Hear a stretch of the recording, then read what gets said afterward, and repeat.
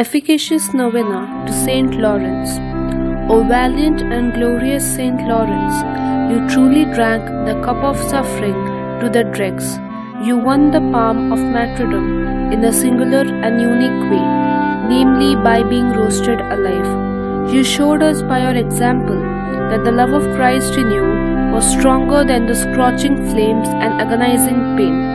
O compassionate Saint Laurence, during your last days on earth, you showed the powers of the world that the strength and the glory of the Church was in the poor, that the concern for the underfed and underprivileged meant more to Christ than all the gold and silver chalices in the churches.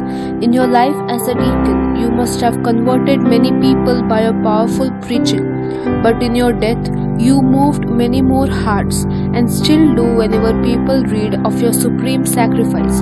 O noble Saint Laurence, grant us the great grace of appreciating the sufferings and trials sent us by God.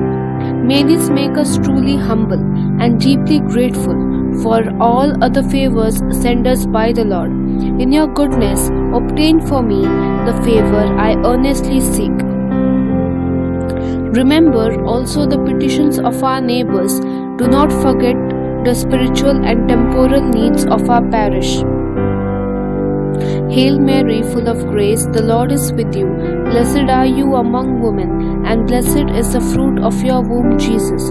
Holy Mary, Mother of God, pray for us sinners, now and at the hour of our death. Amen.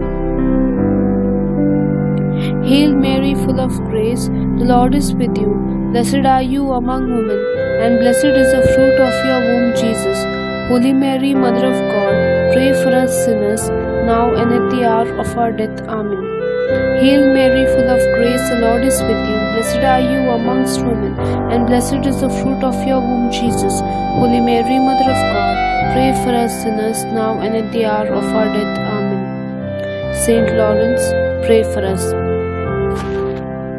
Valiant Saint Laurence, teach us the value of suffering. Let us pray. We beseech thee, O Lord, to help us overcome the flames of our vices. With the same grace you enabled Saint Laurence to triumph over his body torments. We make this prayer to the same Christ our Lord. Amen.